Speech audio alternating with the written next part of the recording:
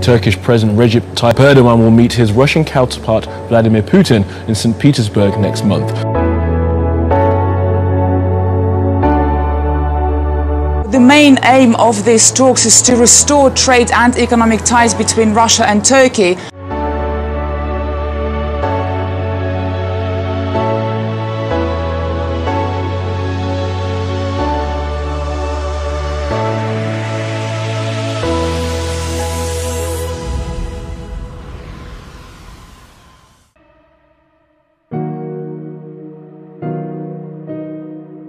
In recent years, Turkey's been good at making enemies, but that appears to be changing.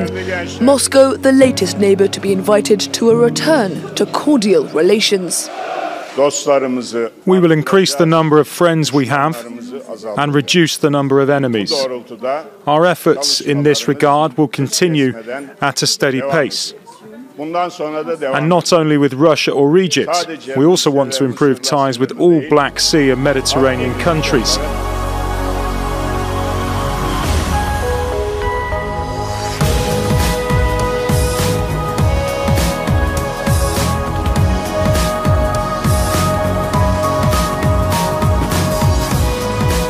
As soon as possible and at an accelerated pace. That's what Turkey says about normalising relations with Russia.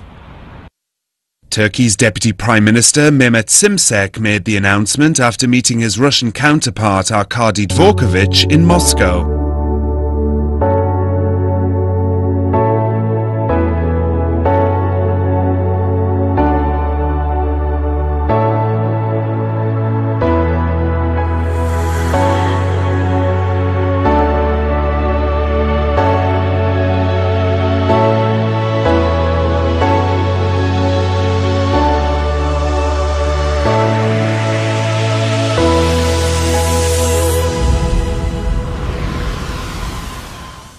Some Burlington area residents say the Souris River is turning red. Good evening, I'm Katie Perkins. And I'm Joe Skrzewski. Thanks for joining us. It sounds like something you'd find in the Bible, a river turning red, but as it turns out, there is an explanation for what's happening. State health officials say they believe they know what's making the river look this way, and they say Burlington area resident John Dawson got quite a surprise this past week. As I've been working on fence up here, I've seen it up around the bend over there as well. While working on his property near the Souris River, Dawson noticed a red tint on the water and the color started to grow. That's when he took some pictures and sent them to the North Dakota Department of Health. It almost looks like it's oil floating on top of the water, not what you'd normally think of with algae. In addition, it's changed colors actually. It's been green, it's been red, it's mostly red.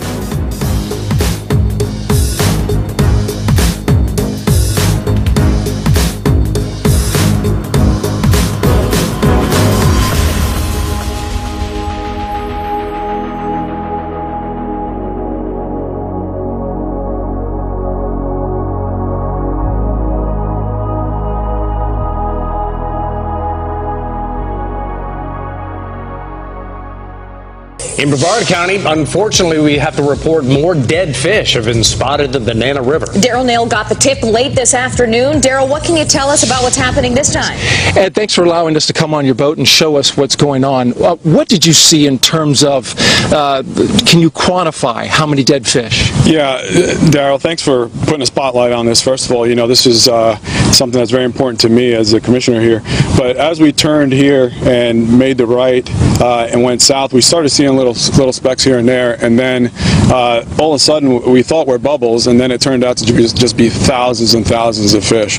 And as you can see, it's just when I started the video, towards the end of it, I was just devastated. I really had no words for what I witnessed here. And this is the same area. This was ground zero for the massive fish kill that was back in March. How does it make you feel to see this happening again? Well, this is devastating. I'm in awe when we look at this stuff. Begins with hundreds of dead fish washing up on the shores of Lake Thurmond. Early this morning, state agents launching an investigation to find out what caused that fish kill. This is the worst I've seen. Larry Spivey has lived on the lake for more than 16 years, and this is the first time he's seen something like this happen just feet away from his back door. But this weekend, something was different. I come out to test my boat. I've been working on it, and I noticed there was fish just floating everywhere. And not just one or two, but hundreds of fish. McCormick says he's never seen anything like it. I've never seen fish kill out here. I mean, it's got a pretty good flow through, and even in the years before when the lake was really low, you think that that's when they would have it, you know, but it wasn't. It was, the lake's full right now. Hundreds of dead fish wash up along the banks of the Aux Glades River. This is NBC 24 News at 6. Good evening. I'm Laura Emerson. Tonight's big story, the investigation into what is causing the fish kill in Putnam County.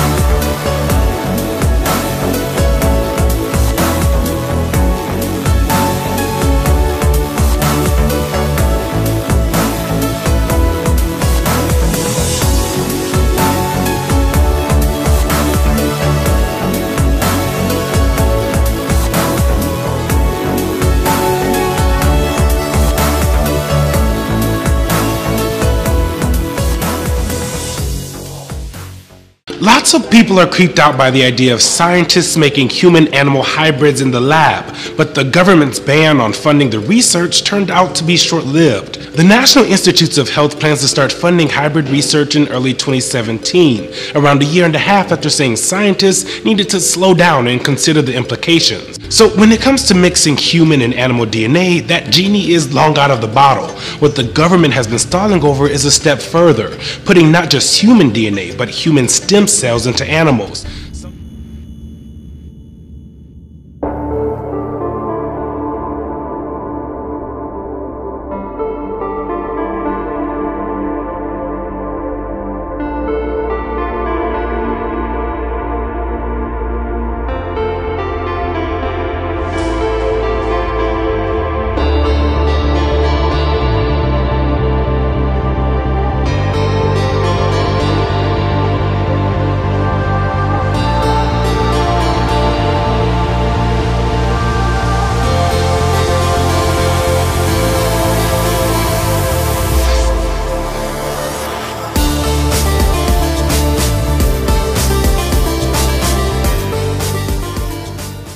Well, what BGI can offer is something I could only dream about, and that is having whole genome sequencing done on these 2,000 extremely bright individuals.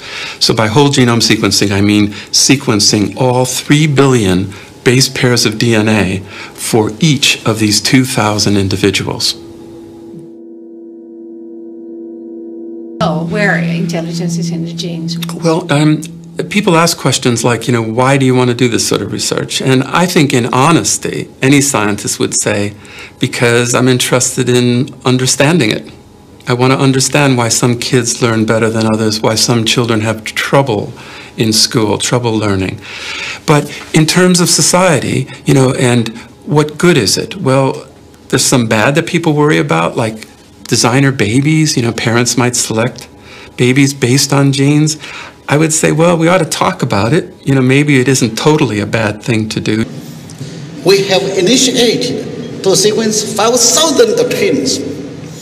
We are going to sequence 1 million Chinese in order to know more about their genomes. I don't know how many years it would take, and then we expect that the gene will tell us the answers. I have a dream that we are going to sequence every living thing on Earth. We are going to sequence everybody in the world. And the genomics, no doubt, is an opportunity for us all.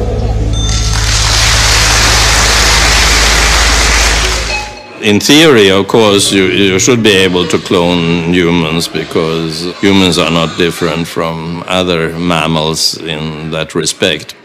And our society is not ready to accept artificially cloned people. Remember the first time I see these embryos under my microscope, and then after 4 months, and these embryos are becoming the pigs.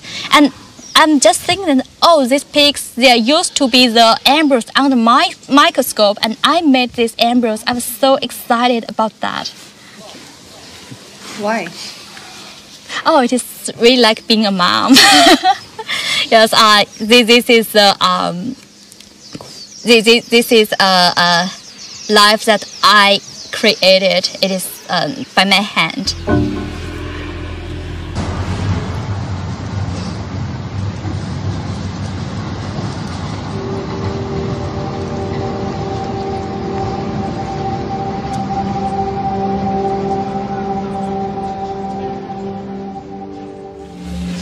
The best humans have not been produced yet. The smartest humans or the longest lived humans. The more we know about the coding, the more we can optimize and move toward the direction that we want to move in. If you want to produce smart humans or nice humans, honorable humans, caring humans, whatever it is, those are traits that are related to certain presence or absence of certain genes, and we'll have much finer control over the types of people that are born in the future through this. But it's an essentially mathematical description of there's a trait that you're interested in, you want to push it in one direction or the other, which switches do you turn on and off in order to do that? We do it with cows. We have super cows and super chickens. We have animals that mature 10 times, well, several times faster than the wild versions. So we've pushed those animals in directions we want to push them, but we haven't really pushed ourselves. And I think people will push themselves.